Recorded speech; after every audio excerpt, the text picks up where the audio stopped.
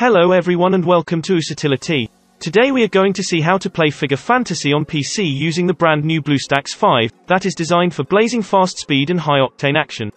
It packs a punch with mega performance upgrades and it has faster performance than any other high-end Android device or Android platform. We will be able to easily download and install Figure Fantasy and enjoy the game on our Windows PC with keyboard, mouse and big screen thanks to BlueStacks 5, which is the Android emulator that we recommend to play Figure Fantasy. So without further ado, let's get to it. First of all my friends, to get started we have to launch our main web browser. We selected the one we prefer. Let's go to this URL that I'm highlighting in green color. Now, you are able to see on the screen of the PC. You don't need to type this URL, because there's the link in the description of this video and the first main comment. We landed on this page on our website of Usitility, at which we find here an in-depth outline on how to obtain Figure Fantasy on computer. We scroll lower a bit and simply click on the Download Game on PC button. Once we click on that link, we get to the website of BlueStacks. No panic, it is simply the Android emulator that we are going to use to enjoy the game Figure Fantasy on PC. As you can discover here we access a great deal of advantages of preferring using the emulator. Now we are on the way to proceed to download the Figure Fantasy by clicking on this button Play on BlueStacks that you can see here in green. We then click on this button. And the download starts and ends immediately. Here it is, here is located the download. It is an executable file. What we are going to do now is to launch the installer, so we have to click on the file. If we are on Windows 10 it will have asked us for permission to allow changes to the computer. We have clicked yes. I minimize the web browser to see the installer considerably better. The installer is very easy to use. It consists of two possibilities, install and setup path. I will clarify what setup path does indeed. We simply click it. And we discover that we have here the path in which the emulator can be set up. If we desire to modify this directory we have to click on this Browse option, so we select another folder and install the emulator exactly where we like. To keep it simple, just set it as it is. I simply click on Back. And I pick Install. Now, there it is. The install starts and it will progress in the download of these megabytes that are represented on that computer screen. At the time you save it on your hard drive, it might possibly be a little bit more or less megabytes. The data transfer rate could go at a higher speed or at a lower speed, based on your connection and according to the speed of the emulator servers. At the moment they are running rather fast. The download is finished, and now it proceeds with the installation phase. With BlueStacks 5 you can even reduce RAM usage with a single click. Especially useful if you ever face performance-related problems. In addition, you can activate Eco Mode to enjoy 87% reduced CPU usage, 97% reduced GPU usage and easier multitasking. As you can see, BlueStacks 5 is built to provide stability and performance during long gaming sessions. The installation has already finished for me. Now, the emulator has actually been launched instantly. As you can see, at the bottom of the screen, there is a progress bar that will move forward to the right and once it gets to the finish, the emulator will be started for the very first time. In fact, the emulator is already launched. Here it is for the very first time. Before we continue, as you understand, it has created two app icons there on the PC desktop. The BlueStacks and BlueStacks multi-instance. Note that the BlueStacks software icon is the one we are concerned about. Anytime we are planning to start Figure Fantasy on our PC, we twice click this specific software icon and as a result start the emulator. The BlueStacks multi-instance icon allows you to launch multiple emulator instances. And with BlueStacks 5's new improved multi-instance manager in Eco Mode, players can run more game instances faster and with less lag. Let's make the next step, that is a must-have, and this is to enter the Google Play Store. And we will mouse-click on Play Store. As you can see the Google Play is presented. Here we need to log on. Now the moment we are there, we must absolutely conduct the following step which is compulsory. Therefore we mouse-click on Sign In. Now it announces Checking Info.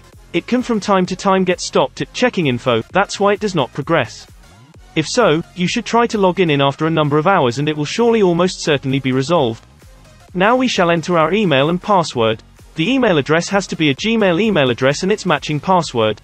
For instance you make use of the very same email you're using right now in your YouTube account. Then I will type in my info and I will return after I have done it. That's it, information entered. This is Google welcoming us and presenting us their terms of service. We can accept all of them simply by clicking I agree. Next, it allows us to back up to the Google Cloud. You could keep it selected and it will build a backup of your files on that device to Google Drive. I am not going to select it, you do what you want. We simply click on Accept. Google Play is started by default and instantly. To set up the application, we have to visit the emulator desktop by simply clicking that app icon designated in green. Now that we are exploring the desktop of the emulator, we can see that we find here the Install Application button. We simply click on that button. Here we access to the game. Why don't we mouse click now on the Install button that I am highlighting now in green color? And it will initiate the installation. At this point it is going to install the video game. It may take a little while or it may possibly be amazingly quickly. It all is subject to on our web connection. This has as of now ended setting up. Now, let's go to the emulator desktop by simply clicking on this button I'm emphasizing in green, to be able to run Figure Fantasy for the first time. We are at present on the emulator desktop, then we're on the way to simply click this brand new Figure Fantasy icon which has been generated. The Android game is launched for the first time. Here we end up with it. I'm able to press anywhere on the screen and also make use of the keyboard. I will talk about the volume of the emulator. This is right here. We have the icon of higher volume and also the icon of lower volume. This way we are not going to rely on the Microsoft Windows volume to increase or decrease the music of the emulator. And to appreciate the experience to the fullest, we could activate the large monitor, for which we have two choices. This is simply the first one. We just click on that app icon that I'm pointing out in green color. And the display screen is maximized, having one border on top, one at the right and one at the bottom. If we aspire to enjoy the video game using all the screen, we mouse click on this game icon. And we might already be enjoying the gameplay in 100% screen mode. To get out of the full screen setting, click the F11 key. And we might already be in standard display screen mode. Now I am ready to show you the computer keyboard mapping, and that is certainly extremely enjoyable. This strategy we may be ready to operate the game far more easily. The first task is to mouse click this application icon. And there you will have the ability to make the required setups. I most certainly will leave the standard configuration. However, if you choose to improve that, you can also do this without any problem. Clearly, the emulator is absolutely in our language. In some cases it occurs that your emulator is launched in the incorrect language, for example, in Japanese. And to set it up in the right language we click here to the cogwheel. And right here within additional configuration settings, we click that language drop down. We can also pick the language we want, Italian, Japanese, and so forth. After the language is chosen, we are going to save. The emulator would restart, as well as the game app. Next time we start it, would as well be in the picked language. Now, you will find another detail that we will need to take into consideration, and this is that we will receive a message from Google Mail saying that a brand new machine has been connected with our own Google account. It should check with us if we are the ones who have associated with that electronic device. That's right, we ought not get worried, as the emulator is acting as an Android device. And to identify which device is being emulated, we come back right here, to the cogwheel, and we simply click on it. And we browse here to the model option. And right here we realize that the emulator is simulating a Samsung mobile phone. And so we're going to receive an email saying that a new Samsung device has been connected to our Google account. That's all guys, so much for the training.